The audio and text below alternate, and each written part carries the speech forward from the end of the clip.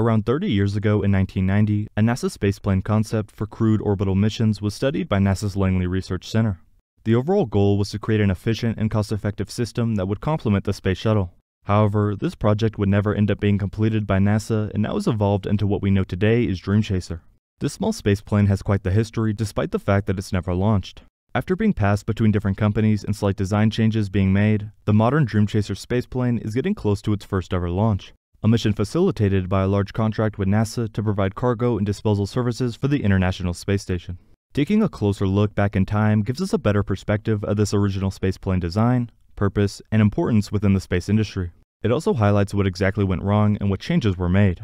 Here I will go more in depth into the original HL-20 plan and design, the 30-year history of the spacecraft, what to expect in the future, and more.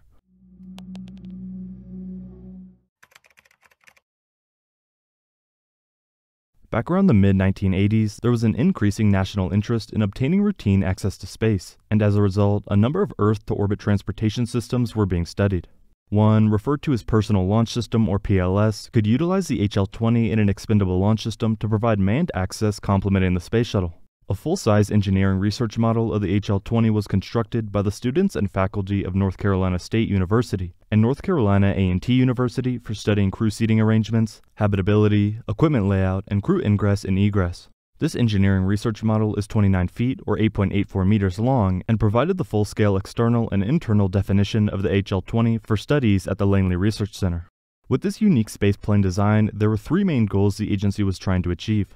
The first had to do with increased access to space. In the era of space station freedom and subsequent missions of the Space Exploration Initiative, the agency pointed out that it was imperative that the United States have an alternate means of getting people and valuable small cargo to low Earth orbit and back, should the Space Shuttle be unavailable. The next reason focused on the cost of reaching orbit. As a small vehicle designed with available technologies, the PLS was forecasted to have a low development cost. Subsystem simplification and an aircraft approach to PLS ground and flight operations could also greatly lower the cost of operating PLS. The final reason had to do with crew safety. NASA highlighted that, unlike the Space Shuttle, the PLS would not have main propulsion engines or a large payload bay. By removing large payload carrying requirements from personal delivery missions, the PLS would be a small, compact vehicle. It was then more feasible to design an abort capability to safely recover the crew during critical phases of the launch and return from orbit.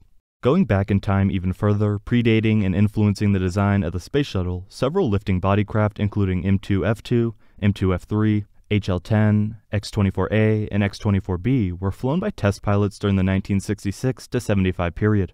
The M2F2 and the HL-10 were proposed in the 1960s to carry 12 people to a space station following launch on the Saturn 1B. The HL-20 PLS concept has evolved from these early shapes. The HL designation stands for Horizontal Lander, and 20 reflects Langley's long-term involvement with the lifting body concept, which included the Northrop HL-10. NASA recognized that a lifting body spacecraft, such as the HL-20, would have several advantages over other shapes.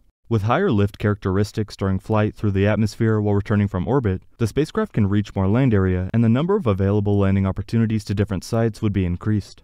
Loads during entry, in terms of G-forces, would be limited to about 1.5 to 1.9. This is important when returning sick, injured, or deconditioned space station crew members back to Earth. In addition, wheeled runway landings would be possible, permitting simple, precision recovery at many sites around the world, including the Kennedy Space Center launch site. As far as development and Sierra Nevada Corporation taking over, years later in 2004, Dream Chaser was publicly announced. Now in late 2022, the spaceplane is very close to its first launch, a part of a larger NASA contract.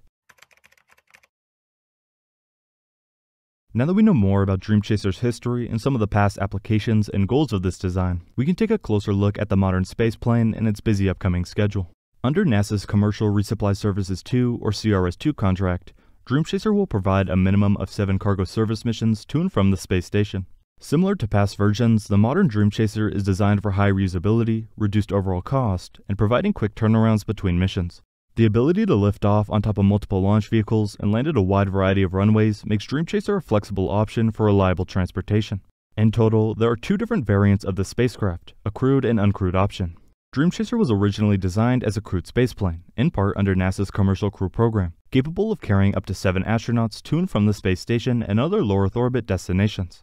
However, it's expected to be a few years before we see any humans launching within Dream Chaser. For now, only cargo and disposal services are on the spacecraft's agenda. In the time since Dream Chaser was announced, there have been quite a few tests completed on the spacecraft.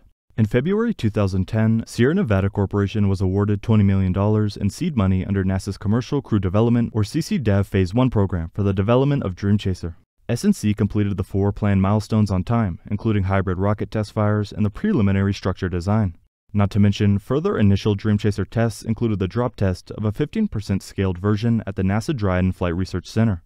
By now, we've seen multiple of these tests, which help demonstrate exactly how Dream Chaser is intended to land after re-entering the Earth's atmosphere. While not all of these tests went perfectly, with one in particular experiencing an issue with a landing leg, they have provided some helpful data. As Dream Chaser is only a spacecraft and not capable of leaving Earth's atmosphere by itself, it requires a launch vehicle to get into orbit. While the selection of this rocket for the first launch has been changed, right now it's set to happen on United Launch Alliance's Vulcan Centaur. Here, Tenacity, the most developed Dream Chaser test article, will launch within the payload fairings of the rocket. Soon after payload separation, the wings of Tenacity will extend from their tucked position in order to fit within the fairings. At the bottom or back of Dream Chaser, connected to its access point, is Shooting Star. Shooting Star adds a service for NASA to send additional critical supplies to the space station. Crews can access Shooting Star via the aft hatch, berthing to the station. Traveling through Shooting Star takes them to the forward position where they can open the hatch and gain access to Dream Chaser. When attached to the ISS, for example, Shooting Star provides a normal cabin environment for astronauts to work and a prime location for cargo to be removed and placed onto the station after berthing. Unlike Dream Chaser, Shooting Star is not reusable. Once separated from Dream Chaser, the cargo module burns up safely in Earth's atmosphere, and Dream Chaser glides gently back onto Kennedy Space Center's runway. Since Shooting Star is disposed of on every CRS-2 mission, Sierra Space Corporation plans to maintain a production line to support all subsequent Dream Chaser missions. Focusing back on this initial mission, it's still scheduled to happen in the third quarter of 2023. Right now, Dream Chaser Tenacity is getting close to finishing its thermal tile application process. As for Vulcan, its first launch is only months away, with the rocket expected to be transported to the launch site in only days. From here, the company will test various systems and ensure it's ready for flight. Assuming this launch goes perfectly, ULA will need to prepare for its second launch, this time with Dream Chaser. While there have been quite a few delays by both companies, they are still confident in the 2023 launch timeframe. In the future, if Dream Chaser proves itself as a capable transportation option, we will likely see its use for crews to the space station, orbital reef, or any other commercial low Earth orbit destination. Dream Chaser's design has been in the works for multiple decades now. Going back to the mid-1980s highlights NASA's original design intended to complement the Space Shuttle's operations. Now in late 2022, we are less than a year away from its first launch into space. Here it will finally be put to the test and demonstrate what value it could add to today's industry. We will have to wait and see how it progresses and the impact it has on the space industry. Thank you very much for watching.